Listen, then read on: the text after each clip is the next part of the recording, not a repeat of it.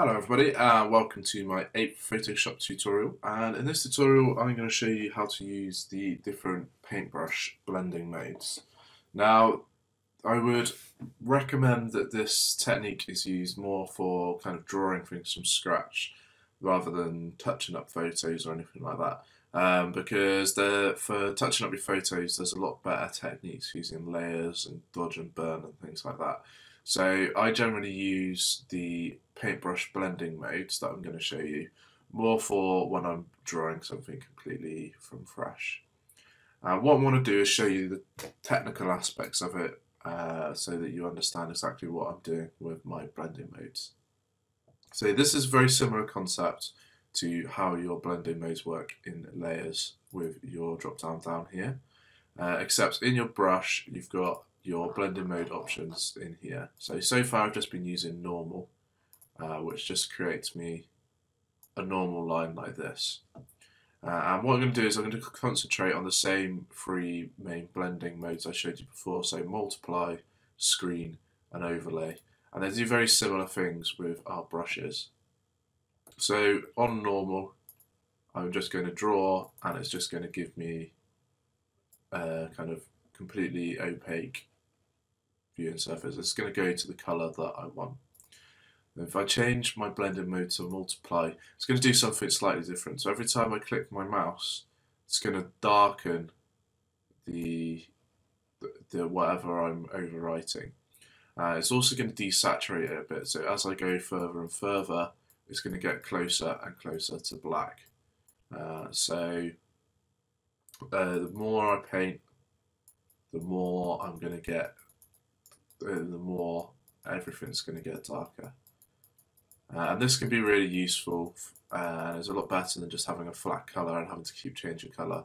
Because if you want to just make something look kind of shaded, then you just keep going over it and over it. With the reverse to this, we've got screen. So remember that this lightens up our layers when we used it in our blending mode on the layers. This is going to have a similar effect. So if I start drawing over here, you'll see it's going to lighten up what I'm drawing on. And it's going to, again, it's going to decrease the saturation, so it's going to move it closer and closer to white. And then you see the first click makes it just go to the normal colour on these, and then as we do more, it gets closer and closer to white. So just switch back to multiply. If I do this on here, then you see it's going to go darker and darker and darker again. Then the other one I want to show you is the overlay.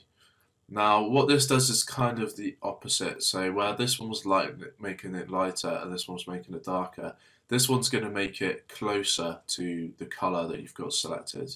So if I go here, it's going to darken the side that's light, and it's going to lighten the side that's dark. And then eventually it's going to get to the colour that I am doing it. It's going to be increasing the saturation, so it's going to make it a lot brighter. But you see, any dark bits are getting lighter, and any light bits are getting darker. And this again is all very abstract at the moment. I just want you to understand the different techniques that we're using, and then when we come to do different kind of filters and different specific types, you'll know all the techniques you need to do in order to create certain effects.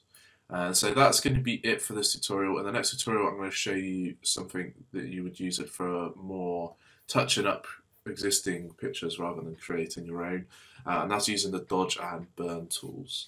So thanks for listening, and I hope to catch you in the next tutorial.